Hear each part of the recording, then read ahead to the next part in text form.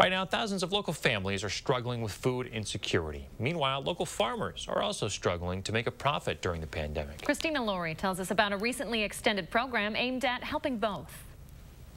Leaders in Dane County are calling this partnership between local pantries and producers a win-win because it allows them to buy fresh meat, dairy, and produce from Wisconsin farmers and use that to stock local food pantries.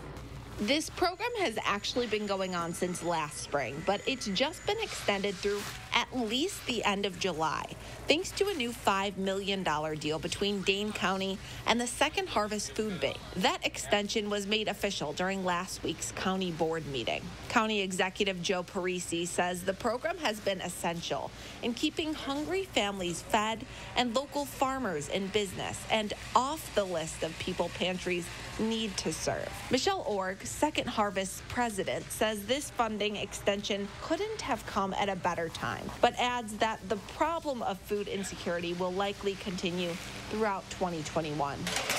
Local food banks, including Second Harvest, are currently serving about double the number of families they typically do. Yesterday's Make a Difference Monday focused on how you can help keep families in our area fed. There are many ways you can do that. You can donate money, you can donate food, you can volunteer your time. Just head to our website to locate your nearest pantry and find out what it needs. Great cause. Christina Laurie, thank you very much.